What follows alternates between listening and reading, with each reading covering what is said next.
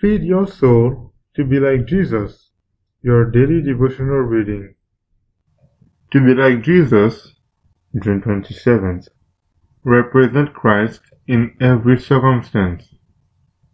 For by the grace given to me, I say to everyone among you, not to think of yourself more highly than you ought to think, but to think with sober judgment, each according to the measure of faith that God has assigned. Romans 12 verse 3. Live for something besides self. If your motives are pure and unselfish, if you are looking out to do work that somebody must do, to show kind attentions and to do courteous acts, you are unconsciously building your own monument.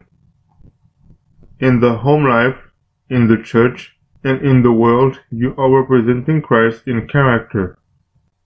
This is the work that the Lord calls upon all to do. Let your aspirations and your motives be pure. In every business transaction, be rigidly honest. However tempted, never deceive or prevaricate in the least matter. At times, a natural impulse may bring temptation to diverge from the straightforward path of honesty, but do not vary one hair's breadth. If in any matter you make a statement as to what you will do, and afterward find that you have favored others to your own loss, do not vary from principle. Carry out your agreement. By seeking to change your plans, you would show that you could not be depended on. And you should draw back in little transactions, you should draw back in larger ones. Under such circumstances, some are tempted to deceive, saying, I was not understood. My words have been taken to mean more than I intended.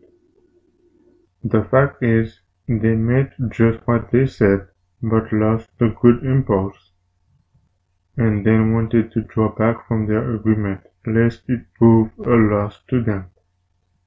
The Lord requires us to do justice, to love mercy, and truth, and righteousness. Men and women are destitute of the stern virtues required to build up the church. They are not capable of devising methods and plans of a healthful, solid character.